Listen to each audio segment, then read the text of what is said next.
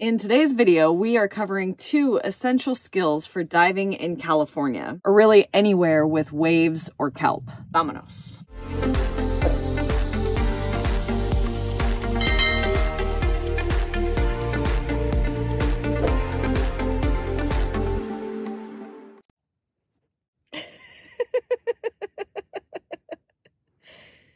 Is it time to get up?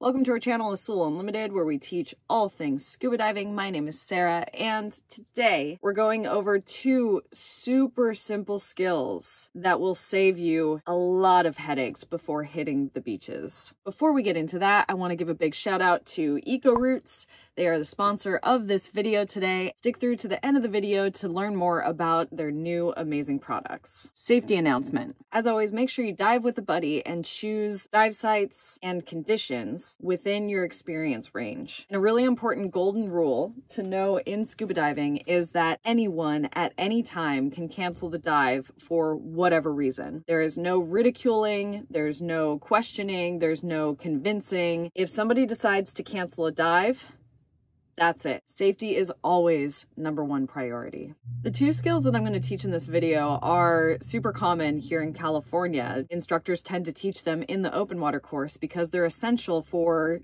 certain dive sites with complicated entries and with kelp. I didn't learn these straight away because I learned in tropical water. So I wanted to make this video just for those of you that did not get that one-on-one instruction. It's going to save you a lot of just like annoyance at the surface, but also one of them is really important for safety. I had no idea coming to California and scuba diving there was going to be so much crawling involved, but both of these skills involve crawling, and diving here in California really isn't about looking cool or looking particularly graceful either. Our first skill is the kelp crawl. This one is a little bit counterintuitive, but it'll save you a lot of time and frustration at the surface. We all know the best way to swim at the surface in full scuba gear is actually by turning around and swimming backwards. That's why this particular skill is counterintuitive. If you're swimming backwards through kelp, your tank is going to just carry the kelp forest with you. You are going to get majorly entangled, and for the most part that would just cause, frustration. You need help from your buddy. But it could also lead to panic, especially with new divers. When you get stuck in something, you can get kind of caught up in your head about it and start turning too much, and it just makes the problem worse. And so it is actually a safety thing as well. You guys know the drill by now. If you're new here, what? Abby, don't fall. If you're new to this channel, make sure to hit the subscribe button and the little bell so you don't miss any of our content. How could you? You can't miss this face. You have to subscribe, right? Right, baby?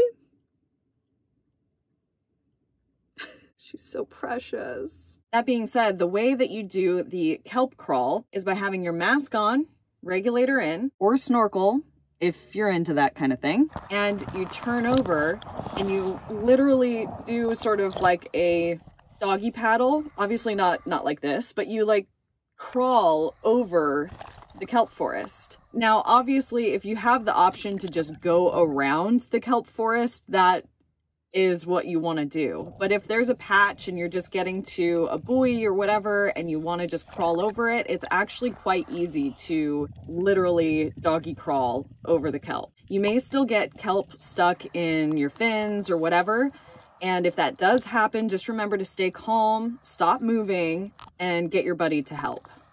Sometimes it's easy just to flick it off yourself, but the last thing you want to do is start flailing around and get more entangled. That one is super easy. I don't think you'll have any trouble with it. The nice thing about kelp is that if you just break it, you can get out of it very easily. So you don't typically need a cutting device for it. And kelp grows so fast that it's not necessarily a bad thing for the environment. It's not like coral where if we touch and break the coral, it takes years and years and years to grow back. Some species of kelp can grow insanely fast, so it's okay to free yourself that way. Skill number 2 is commonly known around these parts as the monastery crawl. And again, we're crawling. You see what I was talking about. This probably has different names in different parts of the country and the world, but in California, the monastery crawl is very well known because of one particular dive site.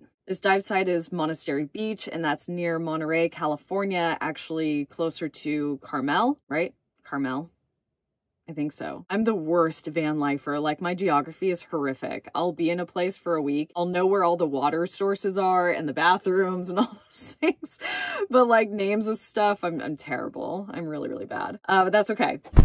So as I said in the beginning of the video, I want to give a big shout out to EcoRoots, our sponsor for today's video. I have been obsessed with their products for well over a year now. Their products are so high quality, and especially now living in the van, I don't want any chemicals in this space. All of their products are natural. Their new stuff like the dry shampoo, the cream deodorant, and the rose hip face cream, I absolutely love them. They smell great, and I just love supporting a small company here in the US. I gotta say, I was a little skeptical on the dry shampoo because dry shampoos just they haven't always been my favorite. This one is so great. It's light, it smells awesome, and it's super helpful for the days when I just can't take a shower because van life. I really do shower often though. That's something that I'm not a big fan of in the van life community. Like, I shower regularly, but on the off chance that I need to look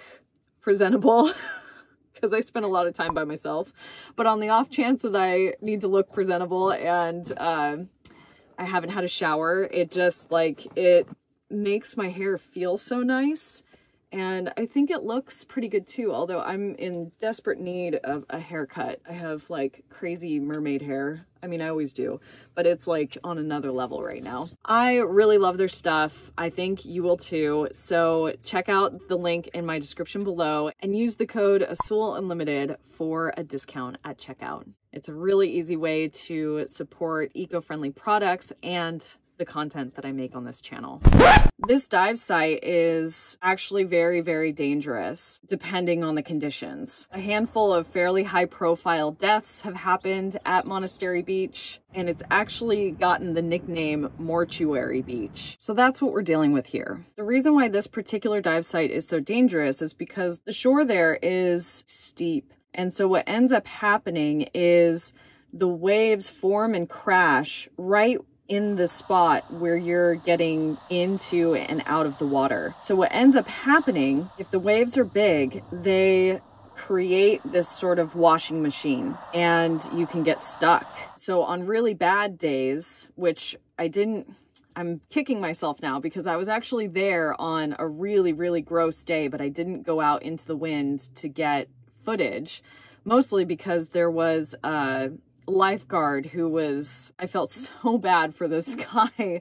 He was just yelling at everyone to stay away from the water because it was that dangerous. I should have gone out and at least gotten, a far away shot for you guys to see, but just imagine like washing machine waves. So when that happens and you're trying to get out of the water in full scuba gear, you can't do a normal exit of taking off your fins and walking out of the water because you're literally just being pummeled by waves over and over again. Those of you who have experienced large waves while scuba diving, or if you're a surfer, you know what it feels like to just be pummeled like over and over by waves. It's scary. So the monastery crawl was developed, or somebody just figured out that this was the way to do it in order to get out of those tricky conditions. Best case scenario, you have some time to sit back and watch the sets because waves come in sets. And so you can kind of see what the pattern is and try to time your exit in between sets. And of course, Mother Nature You could time it and try and be just perfect with it, but maybe you take a little bit longer to get out than you anticipate and you're still in the middle of a set. It happens. All you have to do is keep your mask on, keep your regulator in. This one you want to do with your regulator.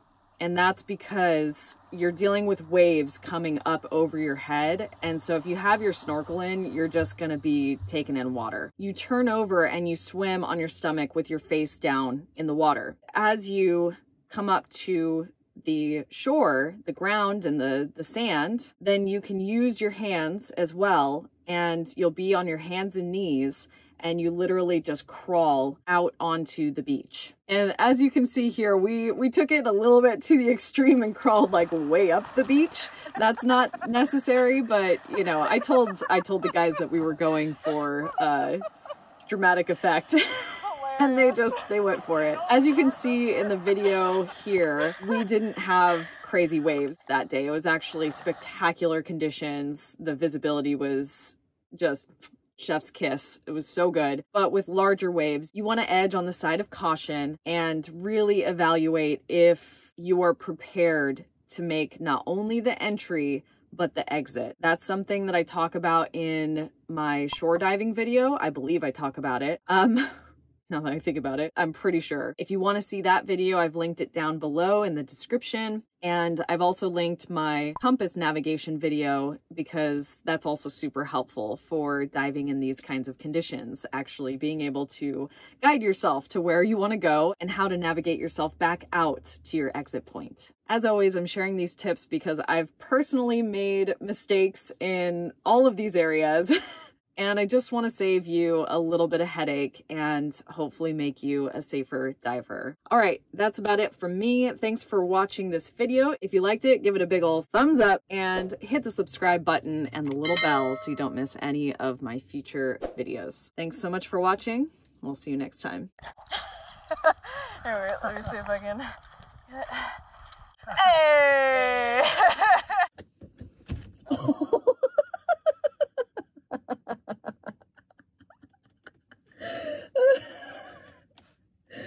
You'd think I'd be used to this by now.